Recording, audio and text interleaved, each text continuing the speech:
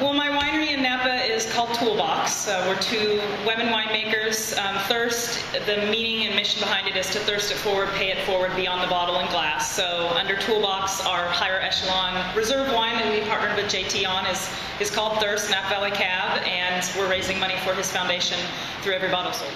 It's called the Snowman Fund, and you can go online, www.snowmanfund.com. What it is I have a sister who lives back in St. Louis, and her daughter, my niece, was diagnosed with Wolfram syndrome, which explains it on the website, but basically it affects kids with type 1 juvenile diabetes, and then it's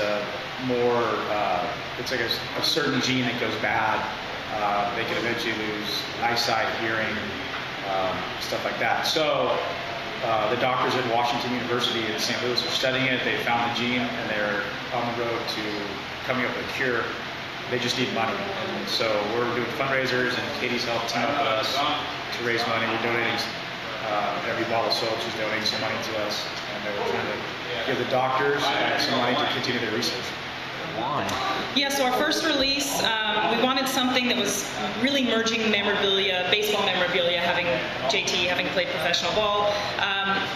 Initially, we launched with a pewter label from France to basically represent my winery Toolbox, and it will change with each vintage, again, merging memorabilia and wine. So the next label, even though the layout and the format will remain exactly the same as it is embossed, the next one will be the physical wood of the baseball bat. The next will be the leather of the glove to the leather of the ball with the red stitches. So we're hand labeling these. I mean, every bit of love goes into every single bottle, and I think that, everybody raising awareness and raising a glass, we can definitely make a change.